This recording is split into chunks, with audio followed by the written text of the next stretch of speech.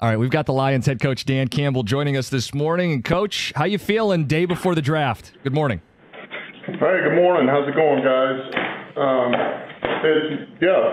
Obviously feel pretty good. I mean, this is always a fun time of the year, for everybody here. Brad, myself. I mean, it's exciting because you get a chance to continue to add to your team and find the right guys that fit you. So this is exciting. What's tomorrow look like for you? How much of the hay is in the barn? The evaluation process, you've had a ton of time to be able to evaluate. Brad's staff has had a time to evaluate. Is tomorrow fielding phone calls? And, I mean, what's it look like for you? Yeah, I think really most of the hay is in the barn. I would say it's, most of the legwork's done. Now, Brad, continues to reach out and have open communication with different teams at times. Teams call him. That's just the nature of every draft, and it always is about flexibility, the ability to move if needed. Those things are just kind of the nature of the business no matter where you're at. So, look, for me, it's much easier. And, yes, most of the hay's in the barn. For Brad, it never ends, all right? So, I mean, he's nonstop. And, this guy's unbelievable. He's a machine. He's a machine. So we're going to be ready, though. How involved are you in the process? Like Brad talked about being lone wolves on guys. Do you stump for guys? What's that process like when you see a guy knowing, hey, you trust Brad, but you want to make your opinion known? Well, I think the one of the most important things that we've done is, Brad and I try to stay out of it, and as much as we can, while everybody else gives their opinion and does their evaluations. We listen to Ray Agnew and John Dorsey and Mike and Hud and Don, all those guys, and then the area scouts, the coaches, and Brad and I take all of that in, and as much as we can, we listen and we absorb that information, and we've got our own thoughts on those players. And so once we've gathered that information, then we'll give our opinion. And certainly Brad and I meet together by ourselves, and we go over those evaluations a little bit, right? Man, I didn't see it that way. Did you see this? Did you see? And so ultimately, at the end of the day, it comes down to what Brad and I really believe and what we see eye to eye on. And so, we do a good job of gathering all that, and then we come to the best conclusion for what we think is going to fit us and what we need. And I would say, here we go. We're going on 4 years, but there's really not anything Brad and I haven't agreed on. I mean, there's these little small things, or maybe there's a player here or there, but I'm telling you, we see pretty eye to eye on things.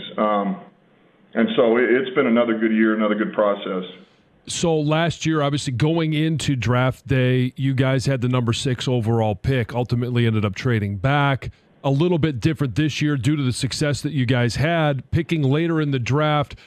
And it's unique for fans. We haven't waited this long for a draft pick. How deep do you see this draft in terms of quality football players that are available, not just at 29, but 61 and on down the road? How deep is this draft in actual good football players?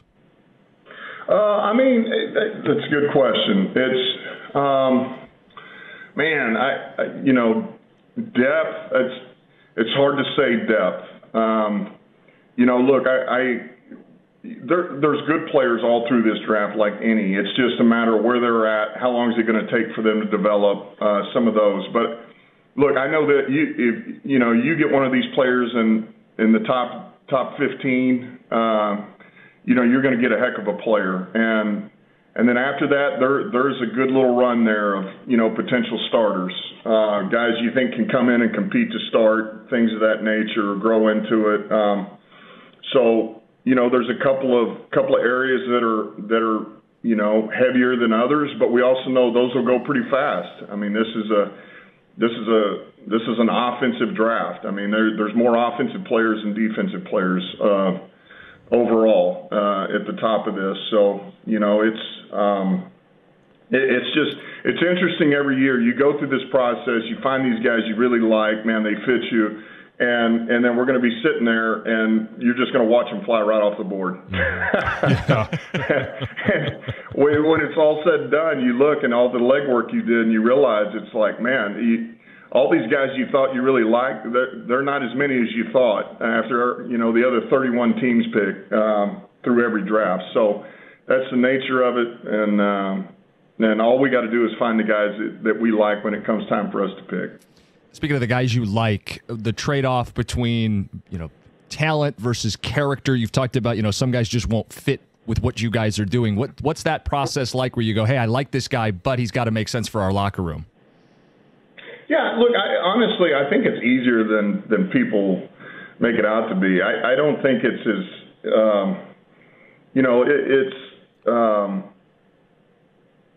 for us, it's what the area scouts do so much work on these guys. They're the ones who really put their stamp on them, whether they do or don't, yes or no. And because honestly, if an area scout says no, man, he's done. I mean, that's how much we trust our area scouts. But if an area scout is willing to say, hey, man, I'll put my stamp on this guy, and it gets through there, then it's about, do we really feel like this guy will come in and he's going to mold the team? He's going to be about what we're about, or is he going to be, look, the non-negotiables are things you would probably think of, right? If a guy can't keep his weight in check, he's going to struggle there. He's a guy who's constantly late for meetings. He's a guy who doesn't work hard in practice. It's really, I think most teams would say, yeah, that guy's not real appealing to us. So I don't think it's as glaring as you think it is. But certainly that's part of it for us. And, we go through a checklist, and at some point a lot of these guys, not a lot, but some of them don't even get beyond that because their character says they won't. How much does it factor in what you saw, not necessarily what you saw them do in college, but what level of talent they were playing? Because there's some really good athletes, some good prospects in this draft from smaller schools.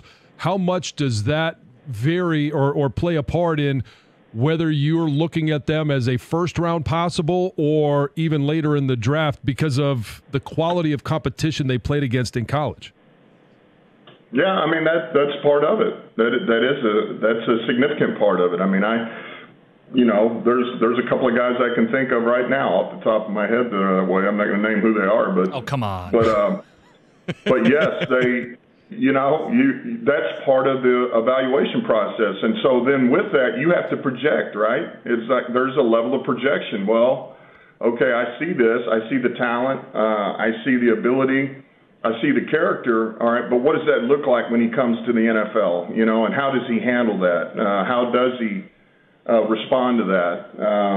And so you have to have a level of projection and what you really believe the player can do. And it's really not so much about when you see those players' projection. It's not obviously about right now. It's about next year. A year from now, what does he look like?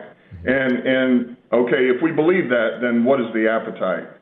Where do we really believe he's worth getting at? And so that's kind of where we've put those players, John. It's our level of conviction. Certainly, if it goes up, then man, they get pushed up. If not, then maybe they're a little lower. Our appetite's a little lower than maybe some other teams are. We're talking to Lions head coach Dan Campbell. The black uniforms are back. We know you were pushing for them. You wore them as a player here. Why did you want to bring these back? I was a fan of the black, and even before I got here, when they wore them, I remember, watching them play in the black when I was when I was with Dallas. I loved that. And then when I got to come here, and I just remember the players, we really liked it, man. It was a good change up. I don't know any NFL players that don't like black. I mean, there's some out there, believe me. But it's just there's something about it, and I think it's a pretty cool look. I think it's there's an aura about it, and to be able to bring it back, especially with where we're at and where we feel like we're going, I think it was good for us. And look, man, I'm appreciative to Sheila and Rod, because look, that wasn't the easiest thing.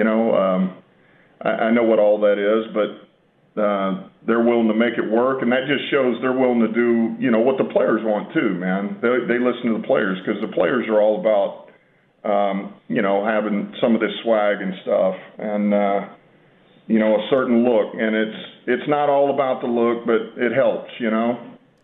How big is it to have the draft here in our hometown? And you've seen everything going on downtown. There's projections that there could be 300,000, close to 400,000 people over 3 days that come to Detroit to view this. How big is this moment for the city? Yeah, I think this is huge. This is any chance that you get to host something this big, I think is big for any city, and particularly Detroit. This is, I think this is one of those things that has not happened a lot. It rarely comes, if any, and I'm not talking about the draft, just some of these big events, man. It's great for the economy. It's great for everybody involved. And so, I would say, man, we've earned this. The city of Detroit's earned this, and I think we should enjoy this, man. Make the most of it and have a good time. And just don't forget, we are the host city. So, it should be about what we're about. And I'm excited for the city. You guys have been very active with trades on draft days, and everybody is excited with the thought that you might trade up and what that might look like, going up and grabbing a player that everybody's excited about. It might be a little less sexy to move back in the draft, especially since it is here hosted, and Brad addressed this situation, but your thoughts on possibly not having a pick in the first round, the disappointment that some fans may feel. Has that factored into your thought process at all about possibly trading out of the first round? Yeah, well, here's what I'd say is, well, then all you got to do, it's one sleep, and then you get 2 picks. Well said. I agree. That's what I would have told the kids when they were young. You got one sleep. Christmas comes tomorrow. Yeah, no kidding. Yeah, so look, anything can happen. We're prepared to do whatever we need to do. And look, if our guy's not there, we're sitting there, and our guy's not there, we will move back. So I'm just preparing the fans. Be ready. You never know what's going to happen here. Dan, I want to end on this. Jared Goff spoke about you in the game of golf. He said he thinks you'd be bored by it. No running, no hitting. Is he right? What will you do with some downtime once this whole process is over? Listen, as long as there's beer, I would never get bored with golf. You can always make it your own game. I agree. It's Lions head coach Dan Campbell. We appreciate some of your time. Thank you. All right. Have a good one.